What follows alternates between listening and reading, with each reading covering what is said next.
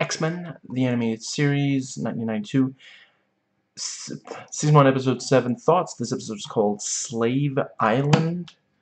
And let us dive right in. So yeah, this episode, it's slightly toned down for kids, but this is a very good, like, criticism of slavery. You see them overworked. You see them punished. Like, Storm being put in a box, like, to sweat, like, that's a thing. That's something that used to actually be done to punish, African slaves, I guess, in America. Right, yes, before I get further, please support the SAG-AFTRA strike. There's a link to donate in the description box, as well as links to videos that describe why the strike is so necessary. But yeah, so back to, yeah, and, Storm tries to escape almost immediately, and yeah, they turn the collar back on, and the powers her powers are disabled, and yeah, she falls into water, and yeah, and a sentinel emerges from the water, grabs her, emerges from the water, just when you thought they couldn't look any cooler. And let's see. Yeah, and Jubilee points out, I'm afraid I forget the character's name, but he now goes by, well, yeah, let's see, the leader now goes by Leader, but the other one, was it Guy Ritchie? It might be Guy Ritchie. Yeah,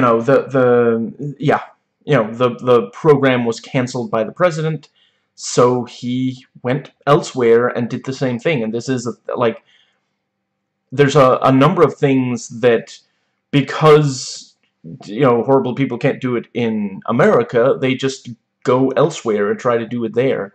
A lot of Christian missionaries have gone to Africa to encourage them to execute people for being gay, because these Christian missionaries obviously wish they could do that in America.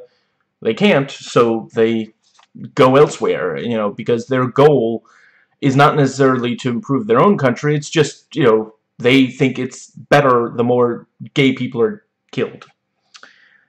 And let's see. Yeah, and Gambit tells the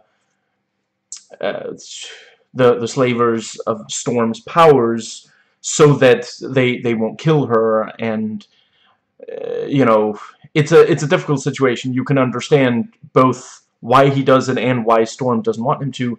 And I love the quote, "Knowledge is power."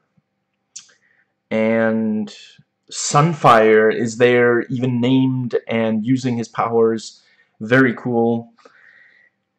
And let's see. Yeah, and Wolverine is back to the X-Men and apparently has a cold because he was in, what was it, the Arctic, or so. It's just, yeah, wow. And then Sunfire talks, and yeah, unfortunately he has an offensive accent, so that's not great. And yeah, the escape fails. Gambit told the slavers, and we realize later it was part of a larger plan. But if I forget if they explore that later in this show, but like in the comics, he was like, I believe it was betrayal. He definitely did some like really skeevy stuff in his past. So yeah, maybe they will get to it. Maybe this is just the way to, they can't cover, there's like, when this show started, there were like almost 30 years, I guess 29 years of comic stories. It's impossible for them to cover it all. Like, basically, literally, they would just, yeah, they would need an extremely high amount of episodes to cover them all. Very cool to see Blob and Mystique. I don't think they name Blob, And Mystique, I don't think we got to see her use her powers. It is cool to see her, and I know that she does become important later. And the Master Mold is introduced, and yeah, that legitimately is a very scary idea, that there will be thousands of these, you know, and yeah, like, fascists will always try to take power and increase their power. You know, you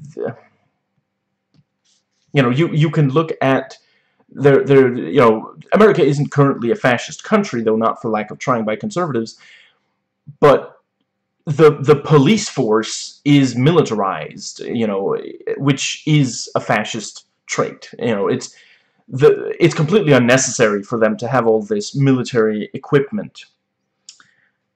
And let's see, yeah, and you know, Gambit, like, not only did he tell on Jubilee's plan, just gonna make sure that wasn't a, nope, it was not about lightning, you know, but he's now telling them about the X-Men also, you know, and one of the slavers asks, you know, the X-Men, what's so special about them? I mean, there's an X in front of their name. I think that's pretty significant, dude. And we meet Cable. Very, very cool. This explains even less of the character than Deadpool 2, which is impressive. I'm pretty sure he comes back later. They do, like, actually give him, from what I remember, they do, like, for this episode, it kind of feels like someone, like, flipping through comic book pages of X-Men, like, ooh, that guy has a cool design, and someone was like, oh, Cable, oh, you know, he's a very intricate character. It's like, cool gun, let's, you know, just, yeah. And, you know, he's an American. This is an American show, so most of the important people are American. And, yeah, they do manage to free themselves and each other. It is very convenient that Cable attacks, you know, so soon after the or that his attack is, oh wait, actually, hold on, I guess the reason his attack was so successful was because of all the chaos that the freed mutant slaves were causing. Fair enough, he was basically waiting for the right time to make a big, and he knew because he met Gambit. Fair enough. And, you know, and Storm destroys, oh, damn. And like, you know, she almost, you know, she collapses because of the strain, which is also good, like, a good message for the kids. No matter how strong you are, it is possible to, you know, overexert yourself. And, you know, just as she's, you know, Rogue flies in and grabs her, which is great, because, like, we didn't know that they'd gotten there, but we knew that they were concerned. You know, they were like, ah, these Genosians never answer the phone. You know, it's logical for them to go and actually fly there and check. You know, like, it's kind of a helicopter or X-Jet parenting thing to do, but yeah, you know, it's, if you don't hear from someone and you're part of a marginalized group that are literally being attacked, yeah, fair enough. And, you know, right after we see Rogue fly, you know, we see the X-Jet off in the background, so yeah. And, right, Gambit makes some really sexist statements in this episode about, like, Jubilee is, you know, telling her to, you know, stop talking, do you ever shut up, how can you sweat so much and not lose weight and such, but, you know, he is supposed to be like that. I didn't think they needed to lay it on quite that thick. And, yeah, she continues to be pretty annoying, like, almost everything she says and does, kind of annoying. Yeah. Let's see, yeah, and, you know, Cable blows up the car, but he set the gun very carefully to, this is a kid's show, make sure they can get out of the car before it blows up. And yeah, so the X-Jet with the X-Men returns to the X-Mansion, and Wolverine is like enraged that he didn't get to do any action in this episode, and we see that the mansion has been destroyed. And yeah, that is like, holy crap, you know, again, like, how could you not check out next episode? How, you know, it's one of those things where you spend the entire week like going over, okay, who could it be, you know, because there's so many powerful X-Men enemies that could have destroyed the entire X-Mansion. Yeah. I suppose that is more or less it. I appreciate the detail that Blob wants to kill the slaver guard, and Storm saves him, and we get the detail about, you know, they're not going to, the slaves are not, the former slaves are not going to help fight with the X-Men until all of Genosha is free, which is, you know, yeah, like, sometimes, you know, like, obviously, you know, they're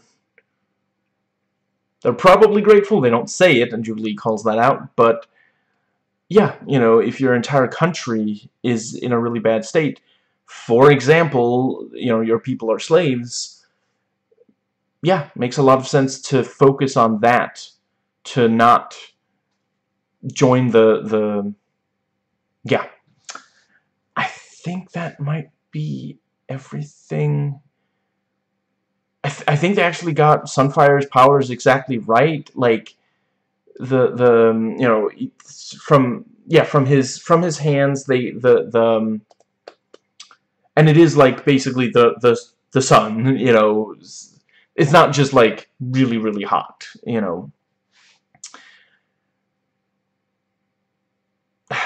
I feel like I can't believe I'm blanking on his name.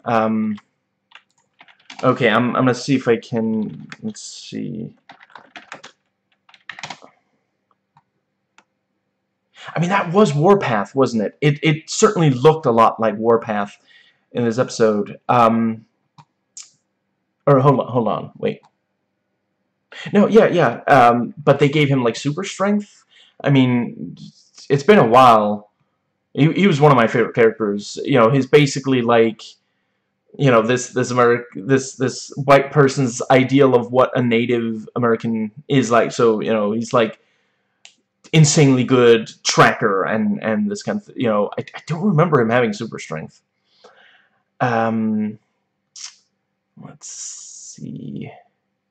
I feel like at least some of the now former slaves are gonna go and become some of the enemies of the X-Men, like, you know, during the Brotherhood of Evil Mutants.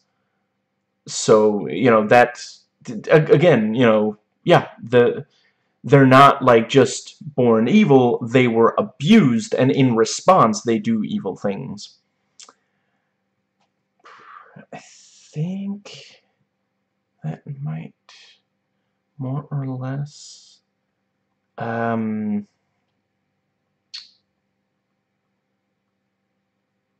they did a good job letting Storm really shine, rain and shine in this episode.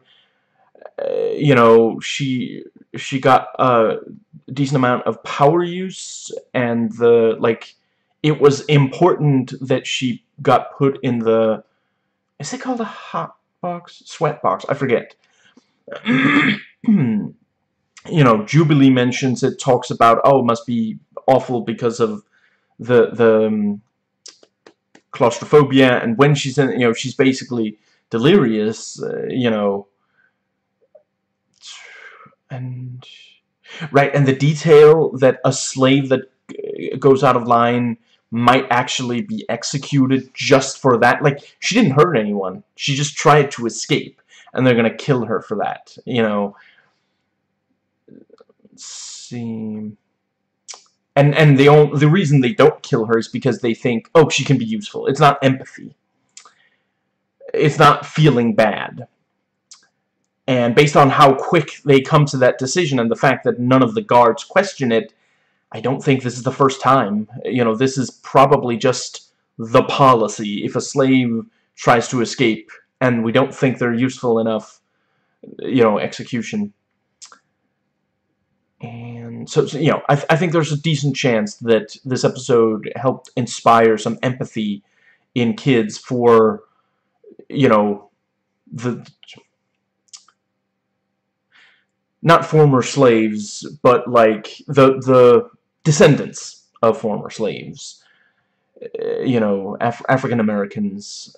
And you know, this doesn't really, you know, this only focuses on the immediate slaves, which is also important because they're, you know, there are still slaves. It's just, you know, it's not talked about as much in Western media, you know, but yeah, they're still, yeah.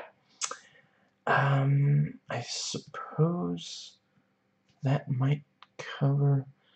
Yeah, I really admire how well they handled the issue of slavery for a kids show. Like they you know, when I saw the title Slave Island, I was like, oh wow, they're going there. You know, it's like, I don't think I've watched the last time, you know, other than you know, rewatching them now, I don't think I've watched these since like 2000 or so. You know, they got re-aired right after the live action movie came out, you know, um yeah, you know, because of increased interest, renewed interest in that.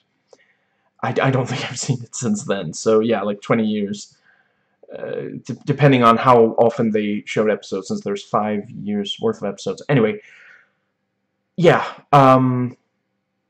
yeah, I'm really impressed with how well they handled it, because when I saw the title, I was like, they're going there, but it's a kid's show. But they actually, you know, they didn't, like, show whipping, but I feel like that might go past. I don't think they would have been allowed to show that. And, like, the hot box, that is very, very intense. I think that might be everything.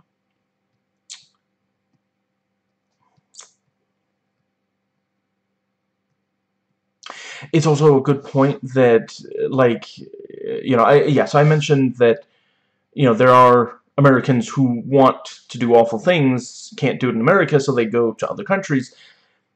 It is also just as general, like, you know, if you live in, you know, those of us who live in the West, we're kind of just used to, oh yeah, you know, you have civil rights, you know, but, like, you know, especially those of us who are cis and white, especially men, but yeah, you know, there's a lot of countries around the world where, you know, if you consider going there, make sure that it's a place that where you will have civil rights. Yeah, that's absolutely everything I had to say. So, yeah, make my Marvel.